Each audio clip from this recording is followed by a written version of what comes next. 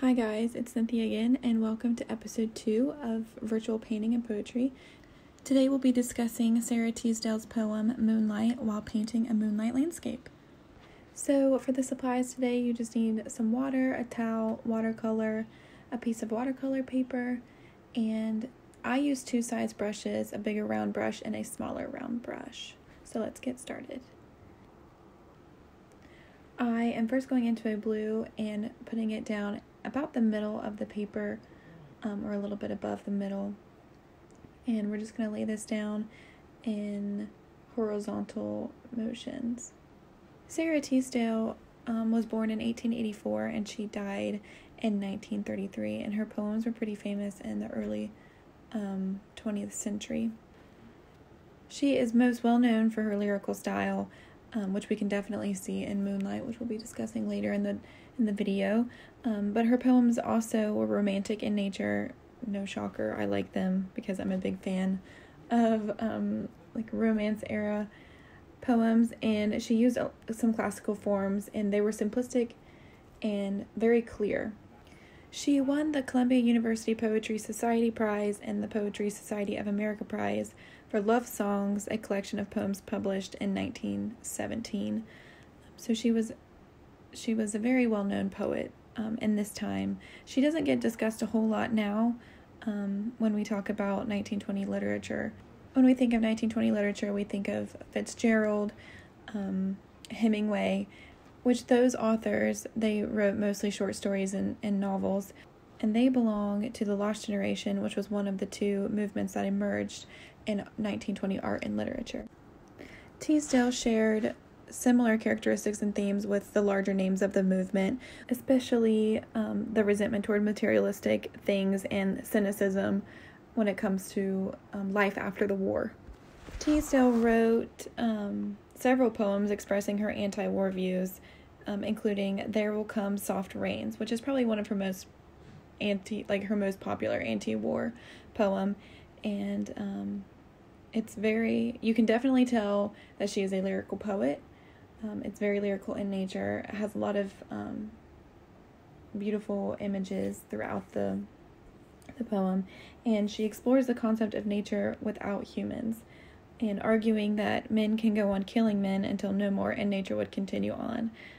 It was very controversial at the time, and a lot of scholars still reference it today, and it aligns perfectly with the Lost Generation and how they felt after, or how their feelings toward the First World War, which some people might be more familiar with. Ray Bradbury's short science fiction story, There Will Come Soft Rains, which was inspired by her poem. So I think that's pretty cool. Now that we have our first blue layer down, I'm going to go in and darken the water. I'm going to take a little bit of black. Using black can be kind of scary, especially if you get too dark, then you have to fix it. But I'm mixing it a little bit with the blue, and while the paint is still wet, and I'm just going to add dimension to the water. I want the water to be darkest in the back. If you can see the reference photo, it's darker and it gets bluer as we come forward. It's not as dark as I wanted it. The reference photo is the picture that I'm painting right now. So you're seeing the left side of the screen is the after. But I kind of stopped before I ruined the painting. I wanted the sky to be a little bit darker, and I wanted the sea to be a little bit darker, but I think it turned out fine. Sometimes you have to learn when to quit, because there's been many times where I've continued painting and ruined the picture because I didn't know when to stop. So I decided to make the executive decision to end it before I ruined it. And the colors always dry lighter than they go on wet on the paper, so it's hard to gauge how dark you want to go, because typically I end up going too light. I lay down layers and I think it's dark enough, but then once it dries, it's not dark enough, but it's still, there just needs to be contrast between the sky and the sea. So we just keep laying down, and you also want to bring some of the darker colors down just to add some variation in the colors in the blue there. Now I am taking a more yellow shade and a deeper shade, that deeper brown shade that I just dipped into. I'm mixing those colors and making sure it's very sheer.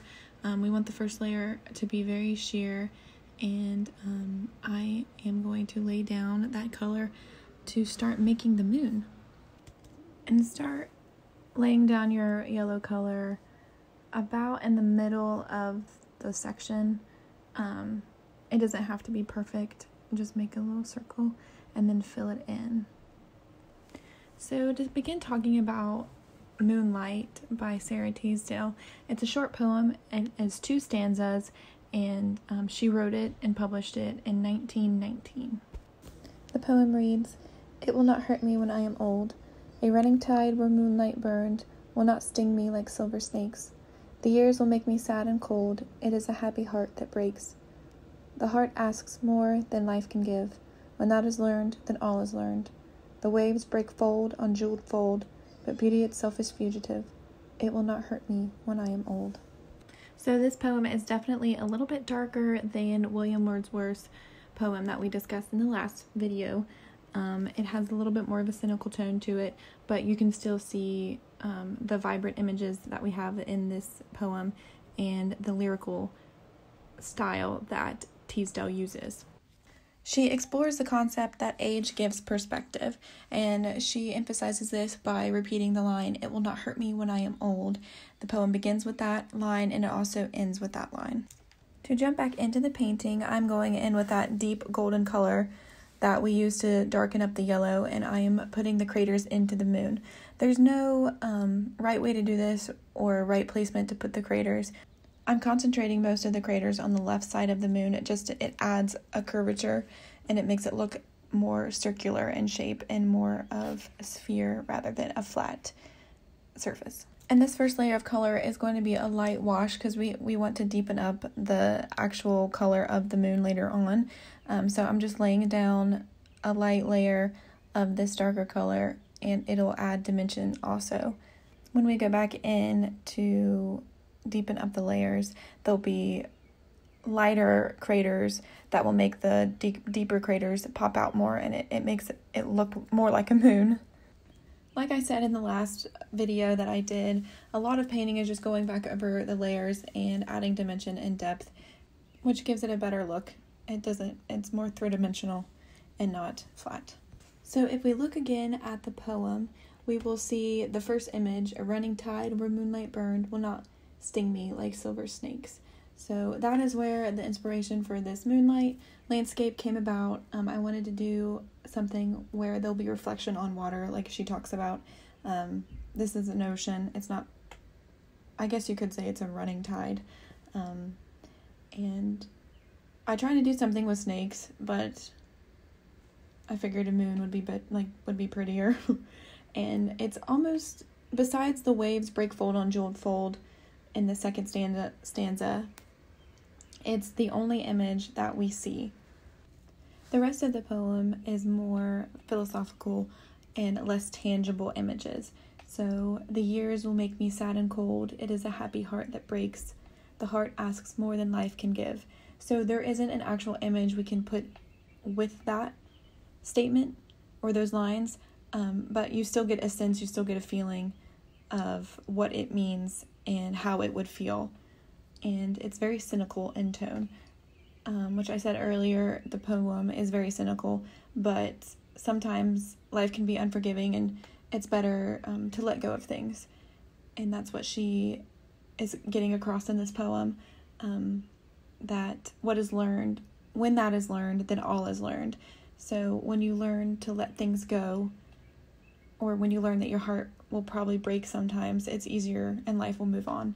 I guess some could argue that it's more of an uplifting poem with kind of a cynical tone, because you have this self-encouragement with "it will not hurt me when I am old."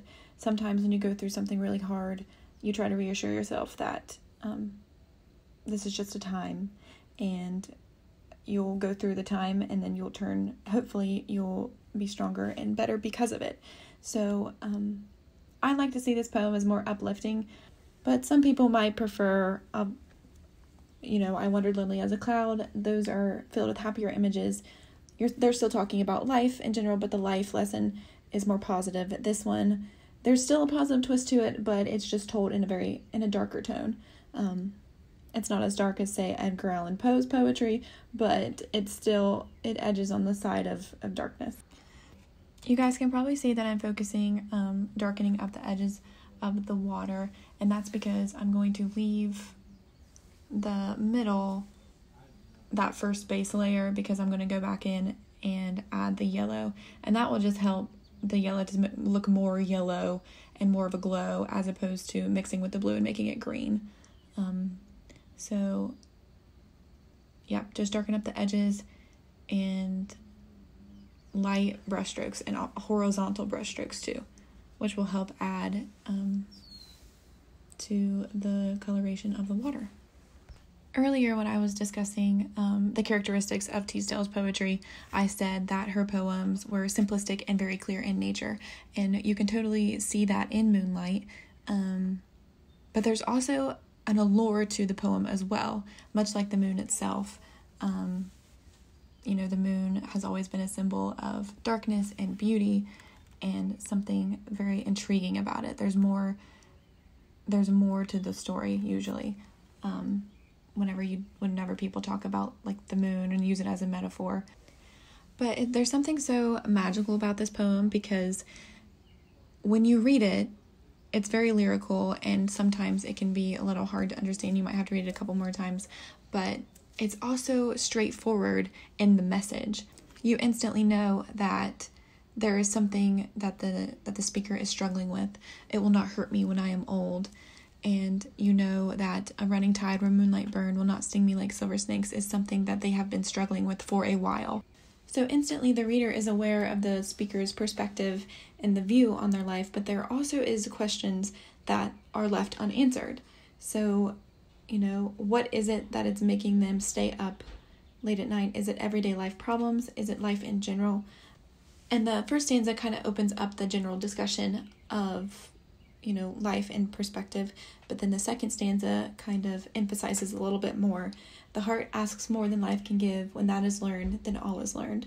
So it's a little bit more in general. The pain's a little bit more generalized, and it's talking more about life lessons that are learned and will help you get through. But she also introduces beauty, and beauty itself is fugitive.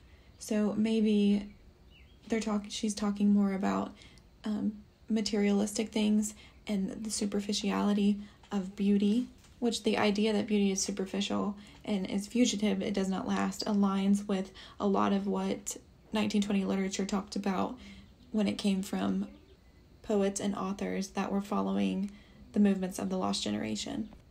So in just 2 stanzas, Sara Teasdale explores so much and leaves so much unanswered. And I think that's something that's really intriguing about poems, and that makes me want to read more of her poetry. I'm not completely familiar with her. This is the first time that I have read any of her poems, but this makes me definitely want to explore and read more, because I like her style and the images and the language that she uses. I went in and I darkened up the craters of the moon. I took a little bit of water on my brush and mixed it in with the yellow ochre just right in the palette. I want the color to be pretty pigmented, and I wanted it to be smoothed out, so I added a little water, but I didn't want to shear it out any, and I added it to the bigger craters of the moon. Now I'm just mixing in my yellow shades to find the perfect reflection color, so we can go in and start adding the base layer of the reflections. And I added a little bit of orange to the mixture because the yellow ochre was a little bit too of a mustard color, and I wanted a bit more orangey gold in the water. The reflections are going to be more pigmented and more vibrant towards the bottom of the paper, which just adds more perspective and your field of depth and everything. But yeah, like I said, right now I'm just laying down that base layer of where I want the colors to be, and I'll add a little bit more. I'll be a little bit more thicker with my reflections towards the bottom, which is why we left that base layer down and we didn't go back over it with the deeper blue color. My house has a bunch of noises tonight. I'm sure you probably heard squeaking noises from my dogs, and my brother's in the other room, so his voice carries. So I'm sorry about all the noises, but you know, it's what you get when you live with several people and animals. You have a lot of noises all the time. This image is a little bit easier, I feel, to follow along with than the daffodil that I painted in the last video. It's less colors. You have blue and black, and we used a yellow ochre and more of a yellow color. You don't have to add the orange in there. It really didn't do much. But so there's less colors and the shapes are less intricate than they were on the daffodil. So I hope this one's a little bit easier to follow along and maybe a little bit less intimidating. I'm still a beginner, so it's not going to look perfect. But it gives us something to do, which is always nice to have something to do. I would love to hear if any of you guys are familiar with Sara Teasdale's work, and if you have a favorite poem of hers or a favorite poet of the early 1920s. I'd love to check them out. I need to read more. I'm slacked on my reading, but now that school's out for summer, I should have more time to read. Hopefully. I mean, you can always make time for a book, but sometimes I choose not to make time and then make an excuse that I don't have time, but everybody has some time. So yeah, if you guys have any poem suggestions, I'd love to hear them.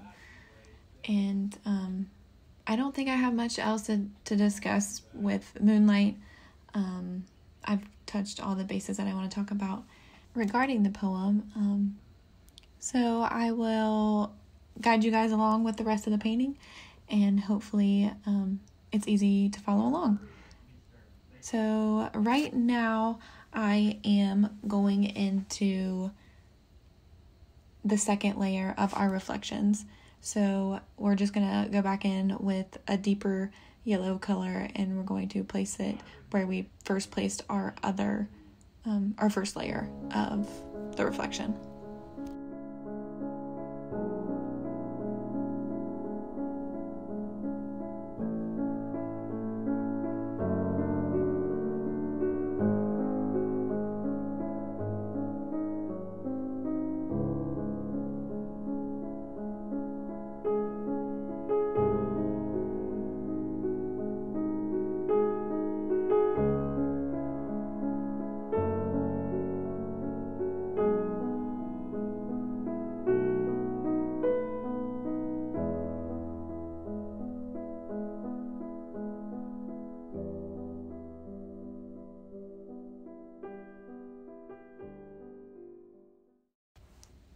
So after I laid down the second layer of the reflection, I am mixing a blue color.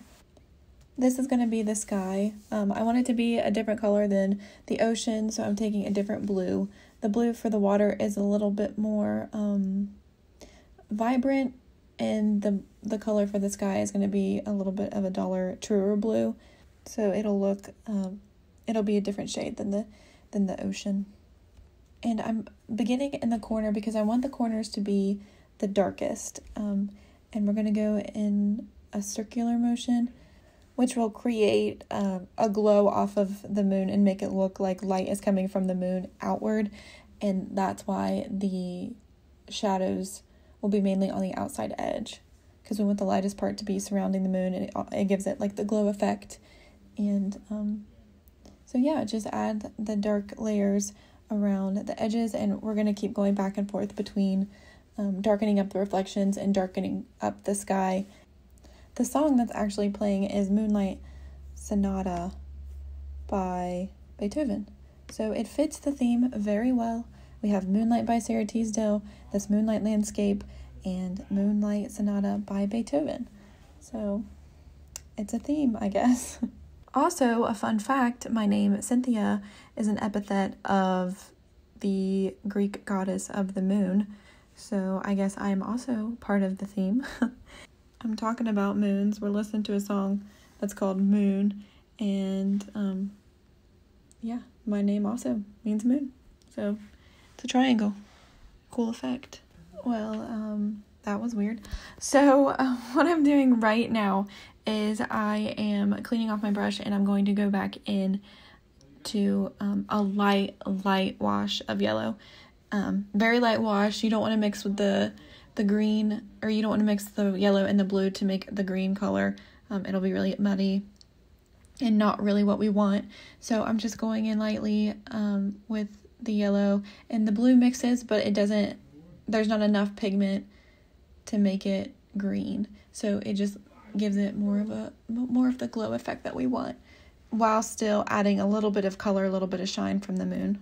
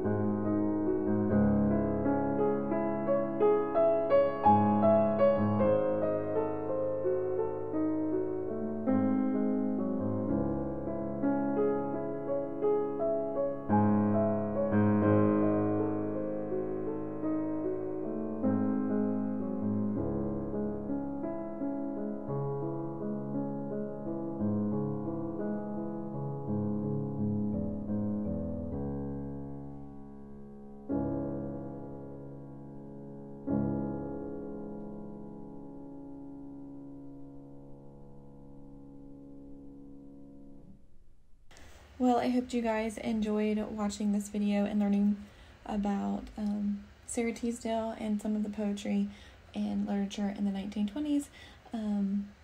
I hope that this tutorial was easy to follow along, easy to understand, and yeah, this is always the fun part, is ripping off the tape at the end. You get to find out whether your painting looks great or if it looks terrible, but this time I didn't have any bleed through with the paper, so that's always exciting. I will see you guys in the next video. Bye!